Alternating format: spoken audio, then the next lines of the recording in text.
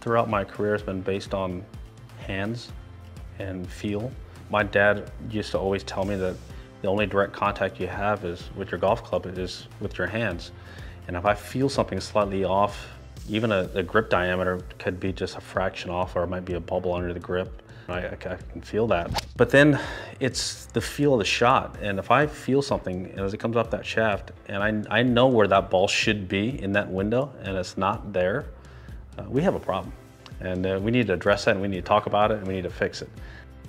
My iron game got better when we put the tungsten in the head just behind the sweet spot. For some reason, it not only made it feel deeper, but more importantly, my ball flight became more consistent.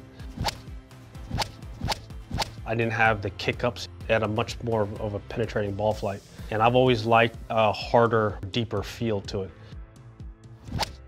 The tungsten gave me that type of feel and that type of reaction that I had been looking for. It's been a lot of years and never really got it right until these versions.